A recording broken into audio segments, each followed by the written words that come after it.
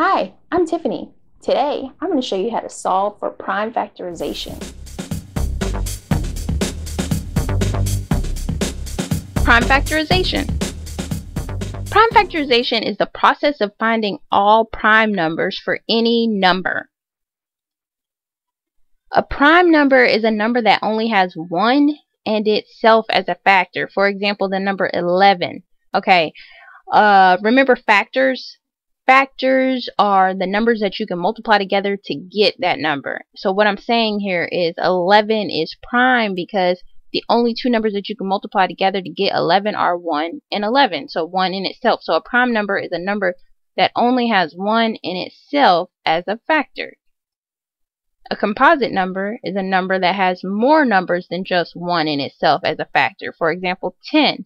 With the number 10, I could multiply 1 times 10 to get 10, but I could also multiply 2 times 5 to get 10. So it has another set of factors besides just 1 in itself. Let me show you how to find the prime factorization of a number with example number 1. Example number 1. I have the number 20. What I prefer to use for prime factorization is what is commonly called the factor tree. The factor tree looks something like this. You start with your number at the top, and you draw two lines down, and you write down two numbers that can be multiplied together to get the original number, and that is, let's try 4 times 5.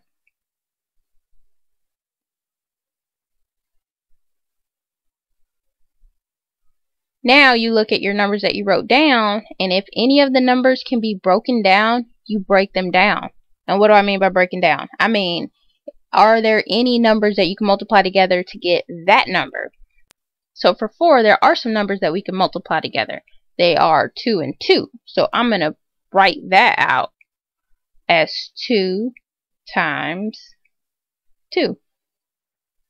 The 2 cannot be broken down and the 5 cannot be broken down because they are prime, meaning the only two numbers that you can multiply together to get those numbers are 1 in itself. Only 1 times 2 gives you 2, only 1 times 2 gives you 2, and only 1 times 5 gives you 5. So you can't break those down anymore. Once I get to a prime number, I prefer to circle my number to let me know that that section of the tree has ended. Like I can't branch off anymore on that tree. So the prime factors of 20 would look something like this. 2 times 2 times 5. So if I were to multiply these three numbers together, I would get 20. 2 times 2 is 4. 4 times 5 is 20. You may be wondering, well, I didn't think of 4 times 5 when I originally wanted to break 20 down. I thought of 2 and 10. Would I still get the same answer? Yes, you would. In fact, let me solve breaking it down using 2 times 10, and you'll see that you get the same answer. We have 2, and we multiply that by 10. That would give us 20. This would be 2 times 5. Okay, remember, once we get to prime numbers, I like to circle them. So this 2 is prime. I can't break it down anymore. So obviously this 2 is prime, and then a 5. If you notice, we end up circling the same numbers at the end of our tree no matter which way you initially start breaking it down. That means we're going to have the same numbers here to multiply together. We have 2 times 2 times 5 here, and we have 2 times 2 times 5 here. We're going to get the same answers no matter what, as long as you are using numbers that do really multiply to get your numbers, okay? So it does not matter which combination you use. Don't feel like, oh, I'm going to start with the wrong one, because you can't do that. Let's move on to example number 2. Example number 2, 36. Two numbers that multiply together to get 36 are 6 times 6. So I'm going to multiply 6 times 6. Now, 2 times 3 gives me 6 times 6. So I'm going to write that in. My 2 is prime, so I'm going to go ahead and circle it to let me know that I can't branch off anymore here. The 3 is also prime, so I'm going to circle it. Now, because we're dealing with the 6 again, really, we're going to have the same numbers coming off. So we have 2 again times 3. And again, I'm going to circle. Now, I need to list these numbers in order from least to greatest with multiplication signs between them. I have 2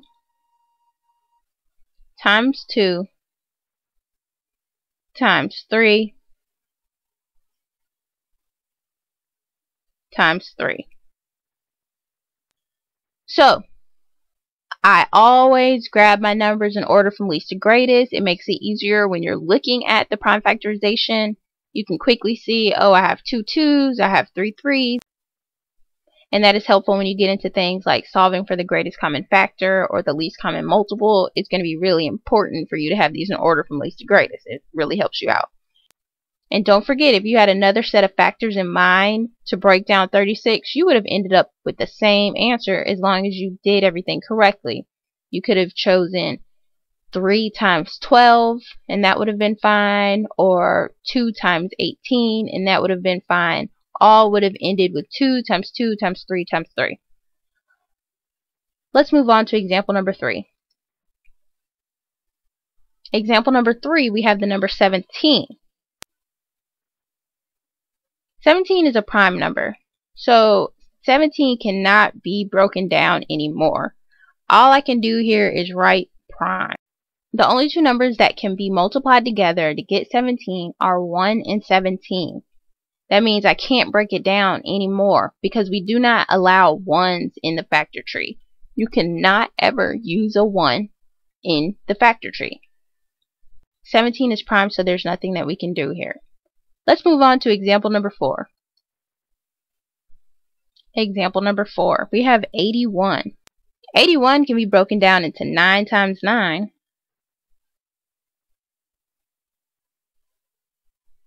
And the 9s can be broken down into 3 times 3.